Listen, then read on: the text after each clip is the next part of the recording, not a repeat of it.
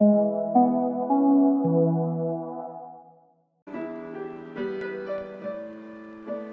Humber Center for Teaching and Learning has been working towards bringing educational programs into 2018. One of the ways we're doing that is by trying to implement virtual and augmented reality applications directly into the curriculum. Our first big project in VR was with the Humber Paramedics program, where we built an experience that helps students in assessing mass casualty incidents and practicing systemic triage on the victims. This was developed for both the Oculus and the Vive using Unreal Engine 4.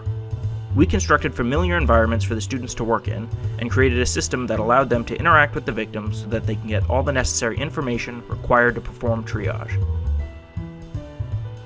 To further create a feeling of immersion, we developed a plugin for the Unreal Engine that lets us stream live motion capture data from the OptiTrack cameras directly into the simulation. This enables other people to act as live patients inside. Lastly, we worked on making things as easy as possible for the professors to set up. To that end, we built an editor that allowed them to adjust parameters of the simulation before sending their students in. In addition, any information gathered by the student during the experience is also recorded and saved for later viewing by the professor. We at Humber CTL view this as our humble beginning to what can only be seen as a very bright future for the relationship between educational programs and virtual reality.